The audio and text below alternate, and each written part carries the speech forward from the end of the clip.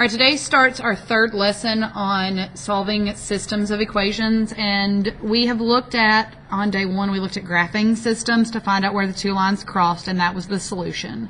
On day two, we looked at solving systems by substitution, where we plugged in one equation to the other, and that let us know at what point the two lines were going to intersect. And today we're going to look at solving systems by elimination, which is again going to tell us at what point on a graph these two lines, if we graphed them, were to intersect.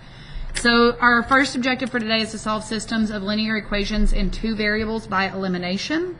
And our second variable is to write a system of equations for a contextual problem. All right, go ahead and write down this system of equations. You have 3x minus 4y equals 10. And x plus 4y equals negative 2. So yesterday we wrote them side by side, and today we're going to write them one over the other, and we're just going to make sure that they're aligned. So really and truly what I want you to think of this as is it's really no different than saying like 4 plus 4 equals 8. Okay? That's the kind of thing we're doing. You've been aligning terms and adding and subtracting them since you were in elementary school, and I want you to think of that as we write this out. So don't think of it as some intimidating process. So you've got 3x minus 4y equals 10, and then you're also going to put this underneath it. So you've got your x with an understood coefficient of 1, your plus 4y, and your equals negative 2. So the term elimination, which you know we're dealing with today because we've talked about that, elimination simply means to eliminate something. So what we've got to do here is look and see which term we're going to easily be able to eliminate, whether it's the x or the y. Eliminating just means it cancels. It's equal to 0. This is already pretty much done for us here. If you look, you have negative 4y and positive 4y. So these terms eliminate. You're just adding, again, like 4 plus 4 equals 8. 3 plus 1 equals 4x. Negative 4 plus 4 equals 0, so we cancel that out. And then 10 plus negative 2 equals 8. So I'm left with 4x equals 8, and I'm going to divide both sides by 4 to solve for x. 8 divided by 4 equals 2. So x equals 2. It's that easy. Now I'm going to come back to one of my original equations and plug in to find out what y equals. So because x is already solved for in this one, I'm going to use this one, and I'm going to say x plus 4y equals negative 2. And then I'm going to plug in my positive 2 for x. So I'm going to say 2 plus 4y equals negative 2. I'm going to subtract 2 from both sides. It's going to give me 4y equals negative 4. This cancels. Divided by 4, y equals negative 1. So I'm going to write that as an ordered pair, and again, this ordered pair is going to be the point on a graph where my two lines are going to intersect if I were to graph them. My ordered pair is positive 2, negative 1.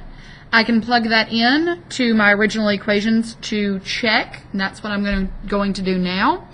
So I'm going to have 3x, which is 2, minus 4y, which is negative 1, equals 10. Negative 4 times negative 1 gives me positive 4. 3 times 2 gives me 6, so it's 6 plus 4 equals 10. 6 plus 4 does equal 10. 10 equals 10, and that checks. My other equation, x, again, is 2. So I'm going to plug in 2 plus 4, and then y is negative 1, equals negative 2. 4 times negative 1 gives me negative 4. 2 minus 4 gives me negative 2. And negative 2 equals negative 2. So that does check. So make sure that you have all of this work and the check written down before you move on. You can pause the video now if you need time to get that down. All right, go ahead and write down number 2. Number 2 is y plus 3 equals negative 2, and negative 3x plus 2y equals 14. So the first step is I have to write one over the other. Again, it's just like 4 plus 4 equals 8. However, I want to go ahead and put my like terms together. I left out an x in the original problem. I'm so sorry. Put an x there after the 3. It should be 3x. Y plus 3x equals negative 2. now I'm going to line up my x's and line up my y's, and then my terms on the other side are going to stay on the other side of the problem. So let's go ahead and put our x's first. We're going to rewrite this first problem and say that it's the same thing, because it is the same thing as 3x plus y equals -2. These are both positive, so there's an understood plus sign in front of that y, so it doesn't make any difference that I'm moving it around in the problem. Now, the second equation is -3x plus 2y equals 14. And now I'm just going to add down the page. So this 3x minus 3x is going to cancel or eliminate. So there is my elimination. That's gone. And I'm left with 1y plus 2y, which equals 3y. And then I have -2 plus 14, which gives me 12. So now I'm going to divide by 3 to solve for y. Divide both sides by 3, and it's going to give me y equals 4.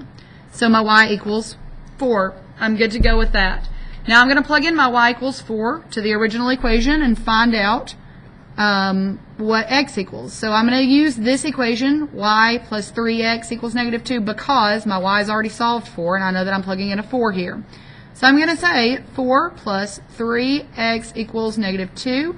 Minus 4 on both sides, 3x equals -6, and then I'm going to divide both sides by 3, and it's going to give me x equals -2. So I'm going to write that as an ordered pair, -2, comma 4. Again, my x always comes first in the ordered pair. And then I'm going to come back to my original equations, and I'm going to plug this in. So I have y, which is 4, plus 3x, which is -2, equals -2. 3 times -2 gives me -6. 4 plus 6 gives me -2. On the other side, I still have my -2, and that checks. My other equation, I'm going to plug in my x and my y. We're going to say -3 times x, which is -2, plus 2 times y, which is 4, equals 14. -3 times -2 gives me +6 plus 8. Bring down my equals 14. 6 plus 8 equals 14, which equals 14, so that checks out as well. So make sure that you have, sorry, I didn't realize I was off the page there. Make sure that you have both of those written down and the checks, all of the work and the checks written down. You can pause the video if you need to before you move on. All right, so the way that number 3 is written, go ahead and write this out. 2x plus y equals -5, and then 2x minus 5y equals 13. You may see very quickly here that this one kind of throws a wrench in our plan. This one is not already eliminating a variable just the way that it's been given to us. So we have to do something special here in order to go ahead and eliminate our variable. You can see here that your 2x and your 2x are equal. So that is what we're going to start working with. That's what we're going to eliminate. We're going to be able to eliminate the x, but we have to do something special first. So I want you to go ahead and write your problems out one over the other just like we have been. 2x plus y equals -5, and 2x minus 5y equals 13. Now, in order to make these 2's cancel, one of them has to be positive and one of them has to be negative. So I can make that a negative, but the only issue is that in order to make my second 2x negative, I have to multiply everything in the second problem by -1. So I'm going to multiply my 2x by -1, my -5 by -1, and my 13 by -1 in order to make these eliminate. So I'm going to rewrite the problem. Again, my 2x plus y hasn't changed at all. And down here, this becomes -2x, and then -1 times -5 gives me positive 5y equals, and then 13 times -1 gives me -13. Now I'm ready to eliminate and go ahead and solve for y here. So these cancel, and I'm left with 1y plus 5y equals 6y, and then -5 minus 13 is going to give me -18. I'm going to divide both sides by 6 to solve for y, and it's going to tell me that y equals -3. So now I can plug this in, y equals -3, to one of my original equations. I'm going to choose this one because y is already solved for. And we're going to say 2x I'll rewrite it up here. 2x plus y equals negative 5. So we're going to say 2x minus 3, because y equals equal to negative 3, equals negative 5. I'm going to add 3 on both sides. It's going to tell me 2x equals negative 2. I can divide both sides by 2 to solve for x, and it's going to tell me that x is equal to negative 1. So now I'm going to write this as an ordered pair. My x comes first, negative 1, comma, negative 3. And that's what I'm going to check. So I'm going to come back to my original problems and check.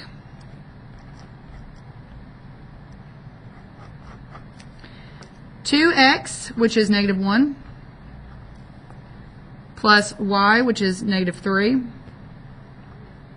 equals, excuse me, negative 5. 2 times negative 1 is negative 2, minus 3 equals negative 5. That does equal negative 5, and that checks out. My other equation, 2, and again, I'm coming back to the original equation. I'm not coming back to the one where I multiplied everything by negative 1. I'm coming back to the original equation.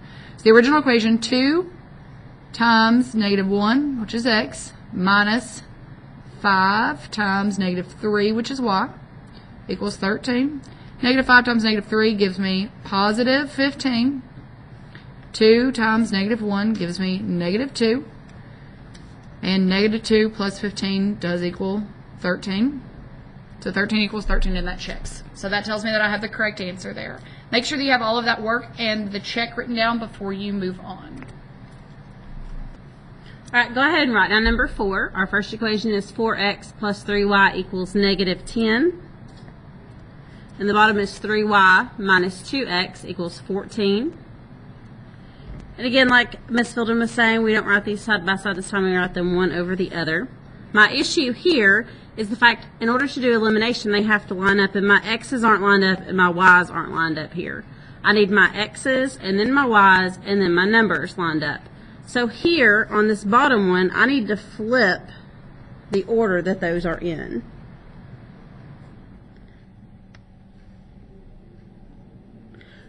So whenever I go to rewrite, I'm going to write this one just the way it is because it has the x and then the y equals the number just like it's supposed to. And this one I'm just going to flip the order. And since this minus goes with the 2x, it's going to be negative 2x. Since the 3y is positive, it's going to be plus 3y equals 14. Again, the only way elimination works is if your x's are lined up, your y's are lined up, and it equals a number, and those numbers are lined up.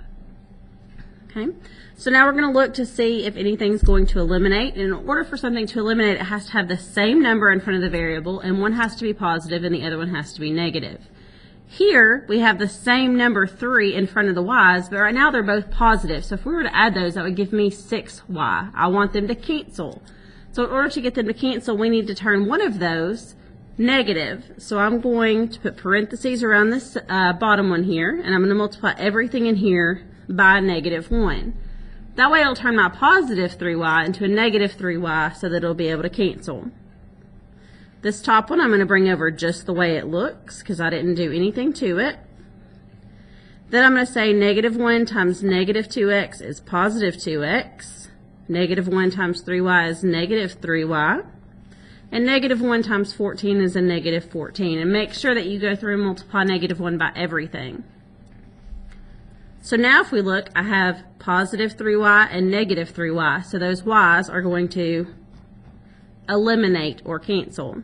So I'm going to add up my x's. 4 plus 2 is 6x.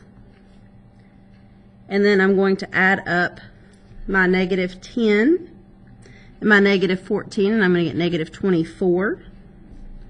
Then I'm going to divide both sides by 6, and x is going to equal negative 4. Alright, so I've got my x. Now I have to go back and find my y. So I'm going to take one of these original equations, it does not matter which one, and I'm going to solve for y. So let's say I'm going to take this top one right here and solve for y. So instead of x, I'm going to plug in a negative 4. So I'm going to take this top one just the way it is originally. Instead of x, I'm going to plug in that negative 4. So 4 times negative 4 plus 3y equals negative 10. I'm going to multiply and get negative 16 plus 3y equals negative 10. I need to move that 16 to the other side, so I'm going to add it. And I get 3y equals 6. Divide both sides by 3, and y equals 2. So now I have my x and my y, and I need to write those as an ordered pair. So my answer here is going to be -4, 2. So that's my answer. I need to go back through and make sure I didn't make any mistakes, so I need to go back and check. So I'm going to see if I can't check right over here. I'm going to check. Oops. So check the point -4, 2. Here's my x, here's my y, making sure I have those in the right order. And I'm going to go back through the first equation, which is 4x plus 3y equals -10. Instead of x, I'm going to plug in a -4, and instead of y, I'm going to plug in a 2. And whenever you do this in class, I'm fine if you want to go through and put all of that in your calculator at once and just make sure that it gives you -10. You don't actually have to go through all of the steps. Here I'm going to, because again, I don't have a calculator with me, so I get -16 plus 12, or sorry, plus 6 equals -10. -16 plus 6 is -10, and -10 equals -10, so that works out. So please make sure that you have the check. Now I've got to go through and check the other one. I've got 3y minus 2x equals 14. So I'm going to say 3 times 2 minus 2 times -4 equals 14. Again, I always go back to the original when I check. Gives me 6 plus 8 equals 14, which gives me 14 equals 14, and that checks out as well. Please make sure that you have all the work in the check written before you move on. If you need to pause the video now, you may do that. Alright, go ahead and write down number 5. You have 2x minus 3y equals 4, and -2x plus 3y equals 7. Again, I'm going to write these one on top of the other. We got 2x minus 3y equals 4, and this time they're both in order. I have my x's, and then my y's, and then my numbers. So I don't have to move anything around this time. And hopefully most of you have already noticed here that the x's and the y's are actually both going to cancel here. I have a positive 2x and a negative 2x, so those cancel. I have a negative 3y and a positive 3y, so those cancel. So here I'm just left with 0 because there's nothing left, and if I add up the 7 and the 4, I get 11. Now 0 equals 11 is not a true statement. That one's a false statement. So my answer here is no solution. If I were to graph these, they would be two parallel lines and they would never ever cross. Good thing about this one, and the reason that y'all like these so much, is if there's no answer, then there's no answer to check. So we're actually done right there with number 5. Please make sure you have that work written before you move on.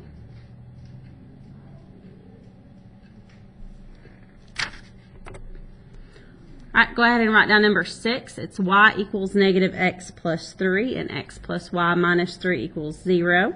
And again, we're going to solve this one by elimination. Now we have an issue here with the fact that these aren't in the right order. Again, I need my x's, my y's, and then my numbers. So I'm going to take this first one. And if I need my x, my y, then my number, I'm going to add x here to both sides, and I get x plus y equals 3. So now I have my x, my y, and my number. On this second one, minus 3 equals 0. Alright, so we have x plus y minus 3 equals 0.